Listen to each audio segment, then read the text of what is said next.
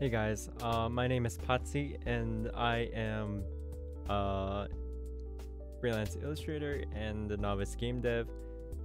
I just wanted to talk about this little project that I've been working on for a while now. Uh, I say a while, but it's only been a couple months. But I've been working on this idea since the beginning of the year. And I thought I'd share it with everyone. I wanted to do my first devlog. It's a bit late, but better now than never, I guess. And this is a one take. I don't usually do videos and stuff like that. I do live stream sometimes, but it's not my thing. Put you right there. Okay, so this is a game that's heavily inspired by MapleStory and the Mega Man Zero series, and there are other influences as well. You may notice subtle, references to other games that are out there.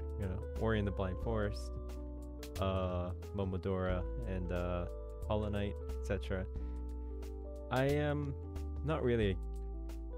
I don't have any background history in coding, so this is kind of new for me. More of an artist. But yeah, I decided I wanted to make my own game, and yeah. Here's what it looks like so far. I have basic movement. I'm having a lot of trouble actually with my state machine. I think I kind of I can wrap my head around how it works, but I still I struggle to implement it. A lot of the terms and the words are very confusing for me. But yeah, I have some particle effects, very subtle vignette. I have basic parallax. There's a lot that I want to do with the background. I want to make it look as lush as possible, and there are some story elements to this game as well. But yeah, that's all I have for now. And yeah, I guess stay tuned.